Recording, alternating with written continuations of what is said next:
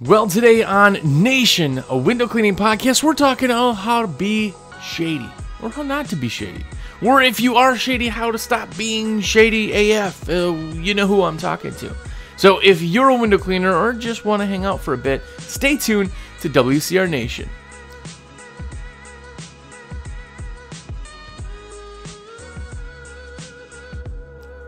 What's up, everybody? Jersey here from windowcleaner.com, and you are here. What's going on? If it's your first time here, have a look around. Hopefully, it's a halfway decent episode. Normally, you're not getting yelled at like this or being accused, and I'm not accusing anybody, but go back and watch over 230 episodes. All 30 minutes long. Come out every single Friday on everywhere podcasts are available, and of course YouTube if you like to do that kind of thing. Also, if you are one of the cool kids, that means you do all that. You've liked the video on YouTube. You've left a comment. You've left reviews even. But more importantly, you've bought your supplies through me. Shameless plug. Well, it is because of you that I get to wear some fantastically free shirts. So thank you so very much for everything you guys do. Genuinely, sometimes I forget to really just genuinely say thank you, and I am doing that right now. So thank you if you order from me. It doesn't cost you any extra. If you haven't, my number is 862-312-2026. That's my cell phone. Save it. Jersey. 862-312-2026. Anyway, save that number. Now you have a guy, a supply guy. And yeah, we'll go from there. There's another step even above. Awesome. Cool kid. By the way, cool kid stickers all over. If you are an epic cool kid, and you've always wanted to be a cool kid, you wanted to join the ranks of awesomeness, and you wanted to be on a higher level, then get American Window Cleaner magazine. Yeah, because it's absolutely awesome. Now, mind you, if you like stickers and you want to sticker everything up, you want to have a bucket or a bucket on a belt or anything, even your trucks, trailers, whatever, you want it to be a little bit special and you want it to have awesome window cleaning stickers, well, every single issue comes with a sticker sheet, every single month. So go to awcmag.com, get a subscription, because that would be absolutely amazing. And, by the way, shameless plugs over. AWC, there's a killer promo going on right now. That's the pre-Black Friday. So if you do go there and you're watching this show live, or at least the same week, just check it out. Anyway, get a subscription. It's absolutely awesome. High five. Shameless plugs over. I have to put those out there. You know, I just have to. Help you guys be awesome. And then also, that's how I make my cheddar. So, got to put it out there. But anyway, so today we are going to be talking about how not to be shady, or what things can be done that are shady, because maybe you're doing some of them. Now, mind you, I'm just some dummy who sits in a room with a microphone and a laptop and a fancy light. Ooh, look at the light. You got to look good for the YouTube crowd. Not really. But if you want to listen, you can. I'm not calling you shady. I'm not saying these things are shady in your opinion. I'm saying they're shady in my opinion. And we all know companies around that are super shady. I have companies that were in my area. Some really good companies. Some awesome guys. Some really just stand-up companies that were shady AF. They were super shady. They did things that were just like scummy. Like they gave everybody a kind of a bad taste in their mouth.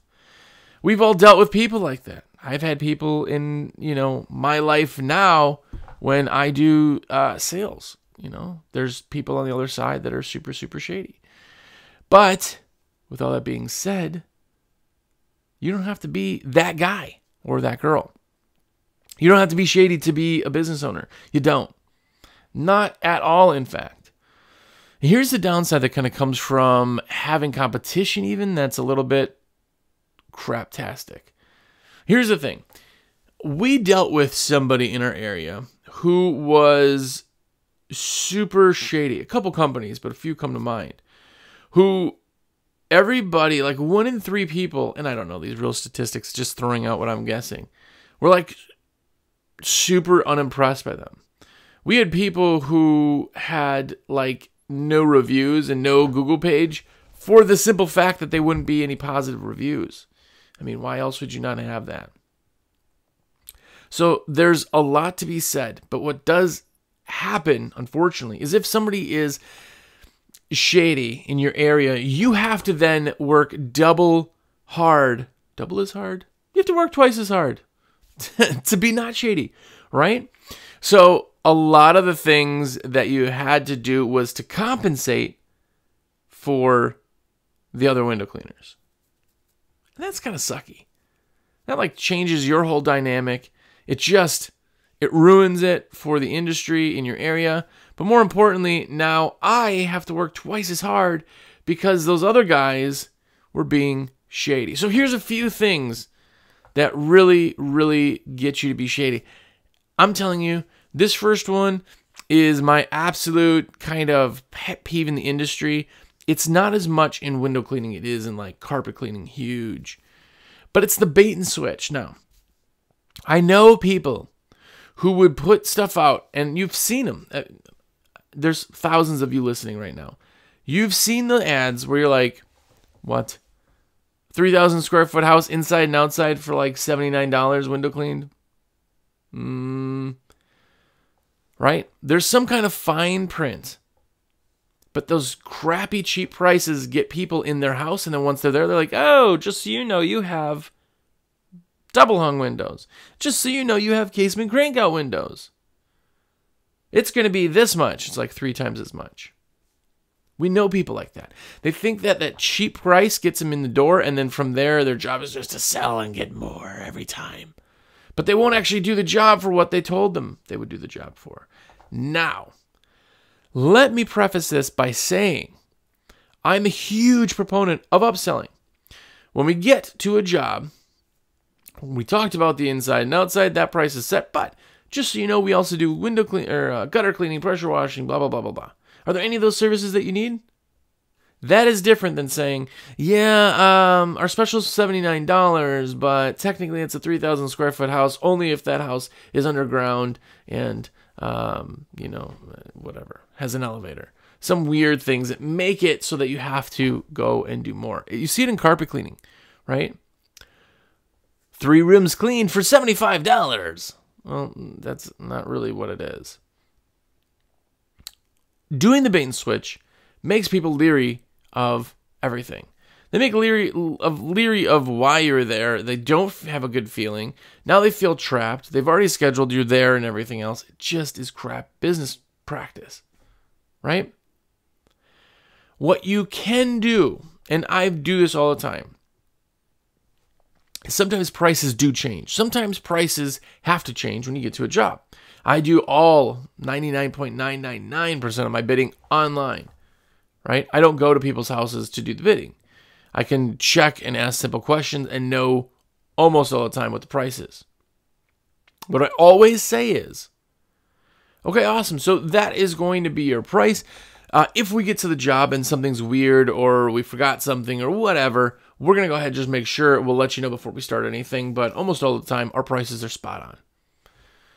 That kind of gives them a preface that they're going to check. When they get there, and I've had this happen, because we ask like questions about, are the mullions in windows real cut-ups, all that kind of thing. And I've had it before where people are like, no, they come out. And then you get there and they don't. And they're like, oh, they don't? I thought they did.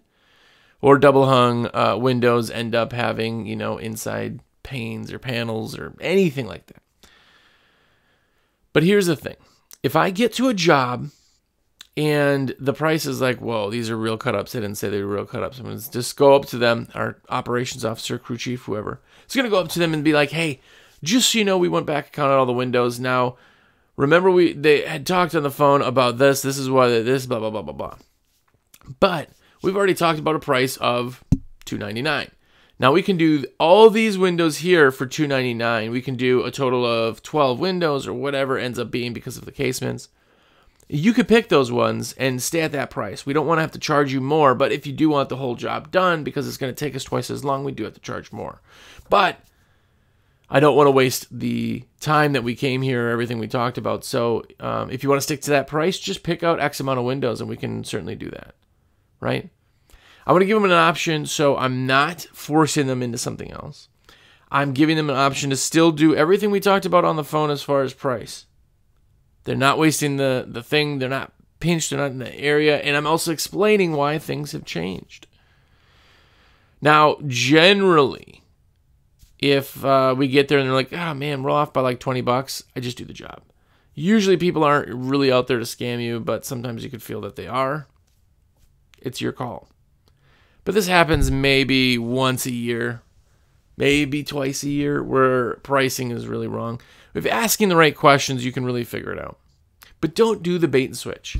Don't go out there and charge more, or I should say charge less just to get in the door. Don't be a bait and switcher.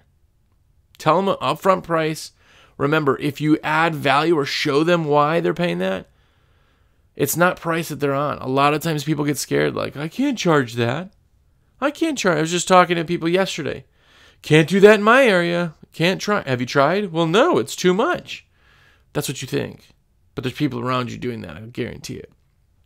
It's not price, it's value. So don't focus on that.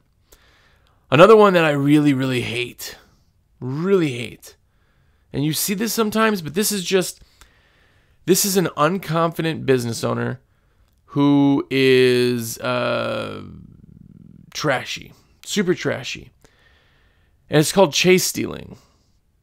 Chase stealing customers is when somebody is watching people working on Main Street.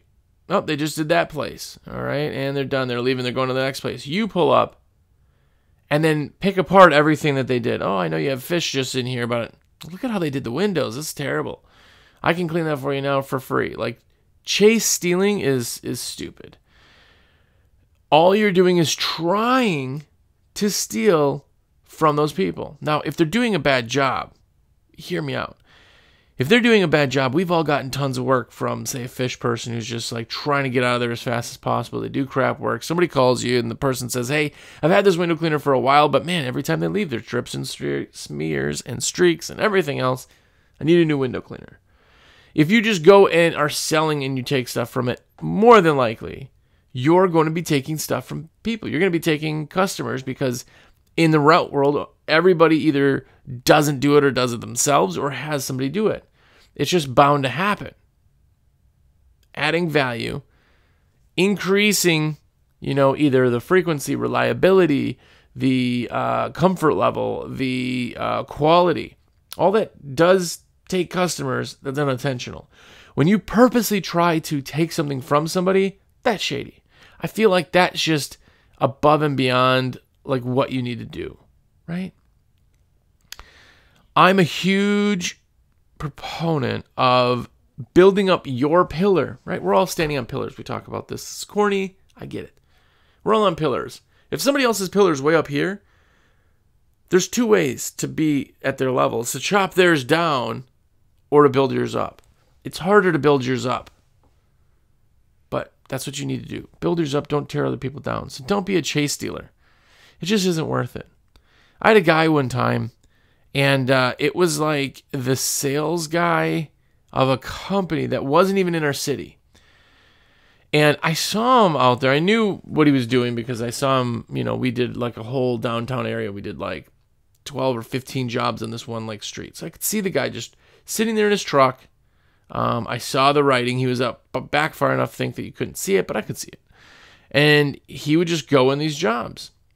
As soon as I left the first job, mind you, the route guy left the job, I got a call at the office to come down, and that's how basically I found the guy or saw him. But the first customer called me, and my route guy didn't notice it. And she said, hey, just so you know, there's a guy here that as soon as you guys left came in and sold. I'm like, that's kind of weird.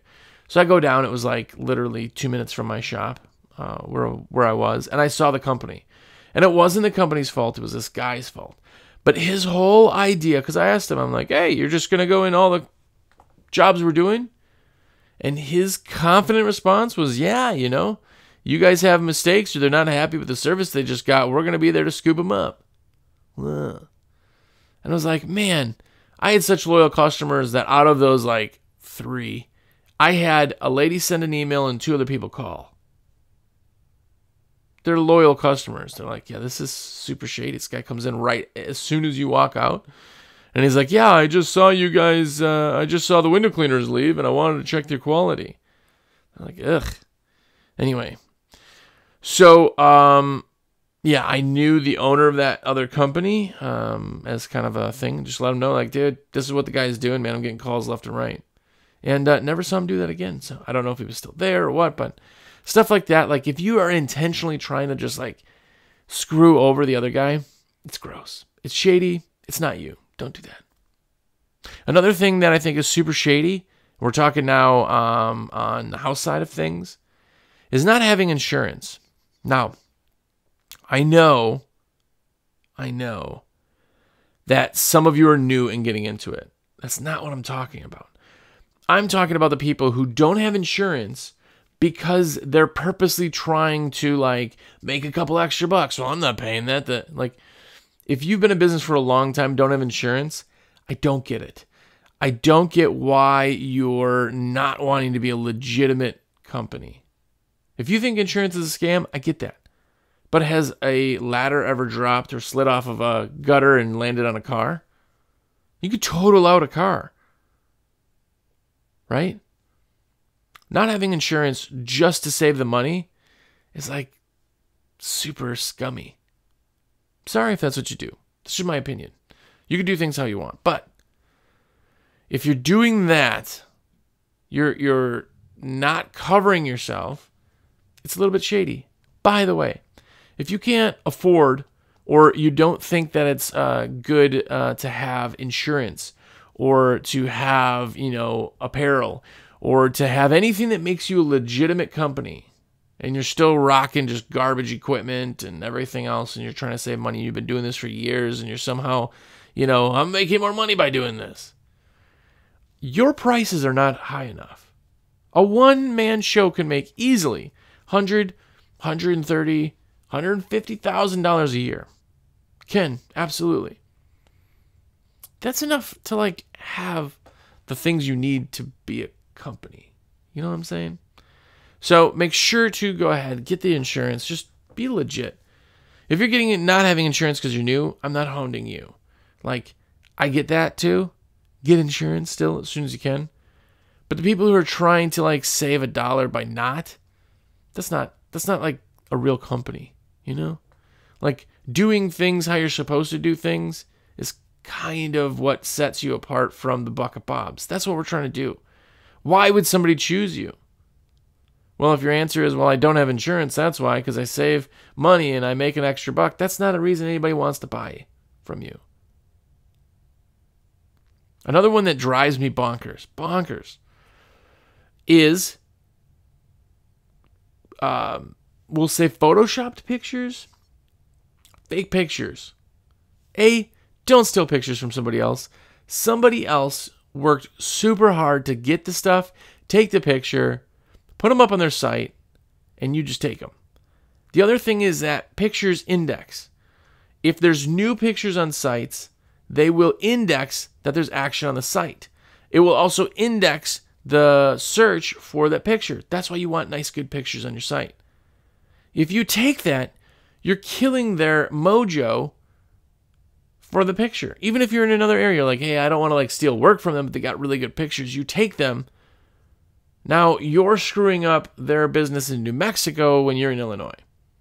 Not cool. Don't do that. Take your own pictures. Everything you do, take some pictures.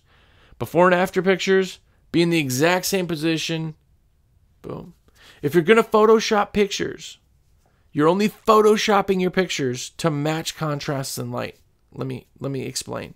If you take a before and after picture of some concrete you did, and the grass in the picture, and one is really bright and the other one's not, that means that the sun, or your lighting in the picture, was different between the two pictures. You want it to match.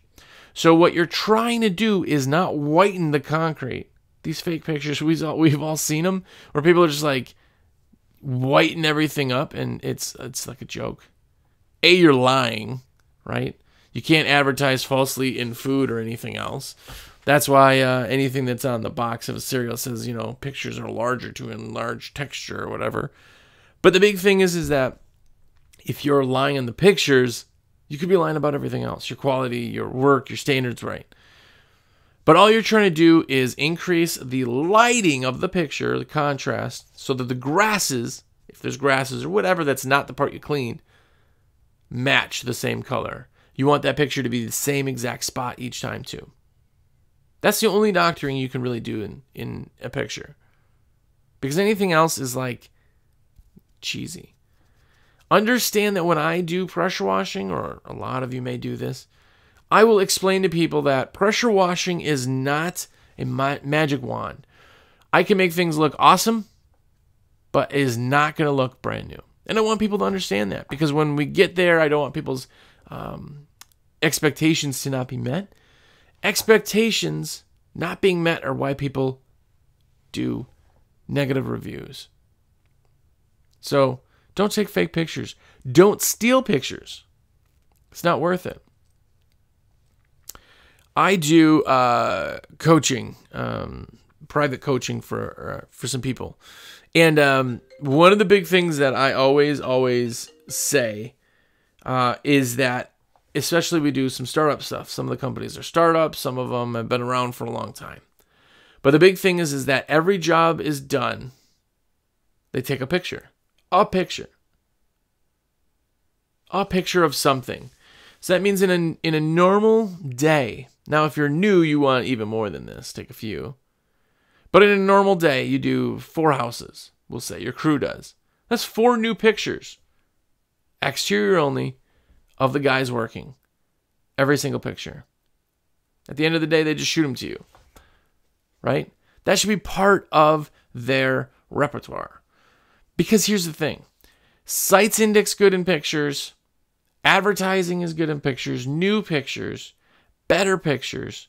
You're always refreshing that. If you're new, go out there and clean your concrete. Go out there and, clean your windows. Take some pictures. If you're new, you're starting the site, you haven't done a ton of work, you don't even have your logoed shirts yet, take some closer up pictures of like your hand doing the work, or some cool kind of pictures, something artsy, something cool for the site. Don't steal pictures. There's no reason that you have to take pictures that somebody else worked for. There just isn't a need for that. But it all really comes down to just doing everything you can to make your customer comfortable. And this is one of those things that someone buys when they're comfortable with you, the transaction, the job, and the value. Really comes down to comfort. Because if this just doesn't feel right, you're not buying. Right? If the price is just, man, I thought it would be $200, but this guy's trying to charge me $40,000. You didn't sell them on the value.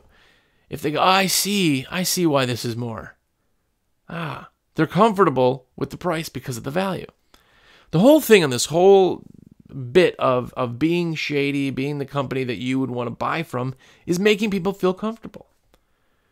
Like I said in the beginning, if you have shady companies, what you have to do is actually go above and beyond. Now, with that, for me, is guarantees.